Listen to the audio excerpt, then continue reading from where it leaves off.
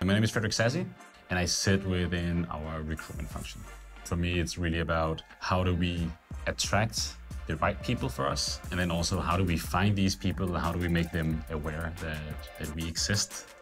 I think a good resume for me, first and foremost, is one that is fitted to your personality. A copywriter will not have the same resume as a supply chain specialist. So think about what it is that people are looking for on the other end. One thing you can always do is try to let your personality shine through. And there are many ways to do this, whether it's through graphics or writing some things about yourself or the motivational aspects. But try to stand out by really showing who you are.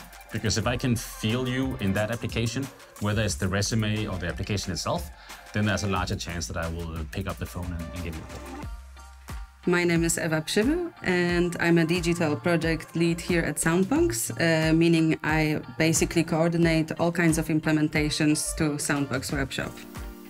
When I got a call with the news that I got selected for the job at Soundboks, basically I was told that I was just a great brand fit. My skills in digital marketing and my previous experience together with my interest in music festivals kind of together were a good fit. For the future applicants, what I would recommend is to make sure that your CV looks very professional. Whatever you include on your CV is basically matching the requirements of the job that you're applying for.